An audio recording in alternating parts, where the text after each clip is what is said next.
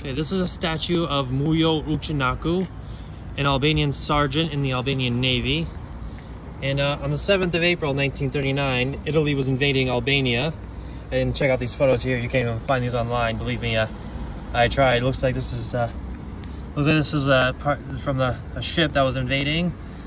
It's a little faded here, but this looks like it was an image from the city, probably. And this part's a bunch of tanks disembarking right here.